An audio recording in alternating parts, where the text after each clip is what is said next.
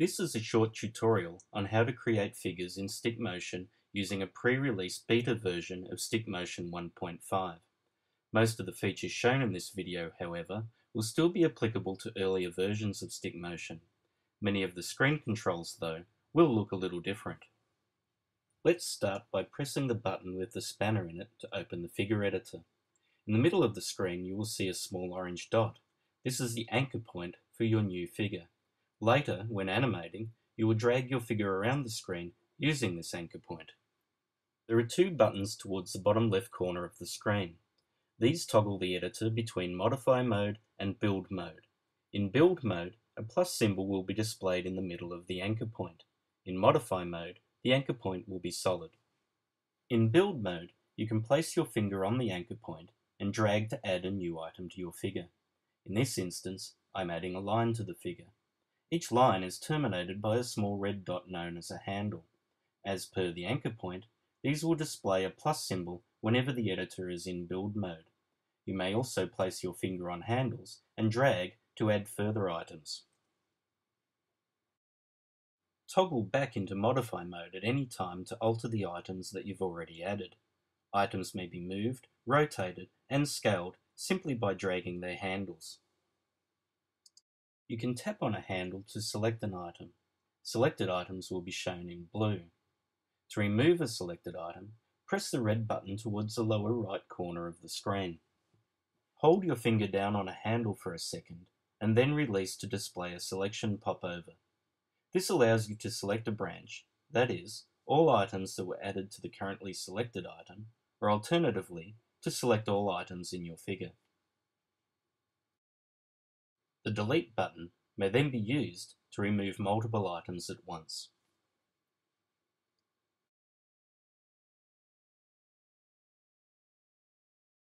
Alternatively, you may use the Options menu at the top of the screen to perform the same actions. Now, there are two types of items in StickMotion, flexible and static, and you may toggle between these two types by using the buttons at the bottom left corner of the screen. When animating, flexible items will have handles that may be moved. Static items, on the other hand, will not have handles and may not be moved. Whilst building figures, flexible items will be black with a red handle, and static items will be grey with a grey handle. When animating, both will have the same colour. Items may also have one of four different styles: lines, circles, images, or mouths. The thickness of a line or circle may be adjusted using the slider at the bottom of the screen. To change the style of an item, first select it and then press one of the four style buttons.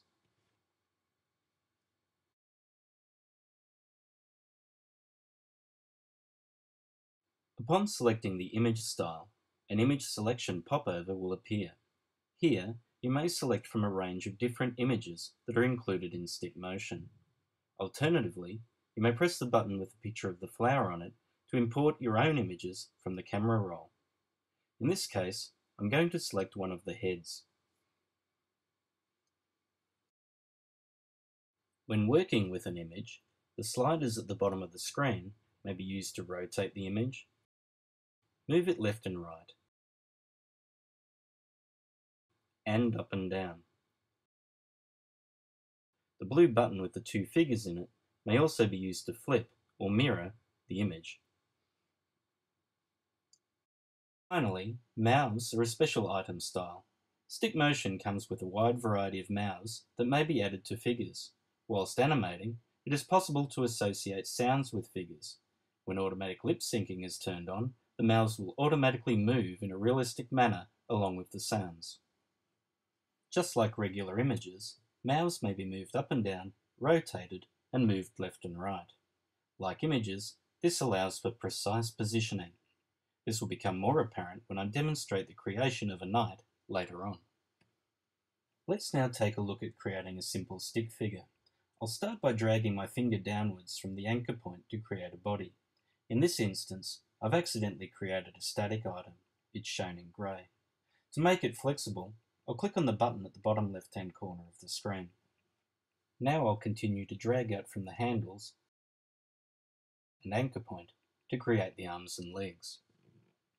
And finally, I'll create the head by changing the style of the last line to a circle. You can zoom in and out and move the figure around using 2 fingers. At the bottom right-hand corner of the screen is a button with a thumbs up symbol on it. You can press that button to toggle in and out of test mode. In test mode, you can try out your character and see how well it is moving. When you are happy with your figure, exit test mode and press the green button at the top right-hand corner of the screen to save it. Pick a location from the 4 tabs at the top of the popover. Type in a suitable name and then press return.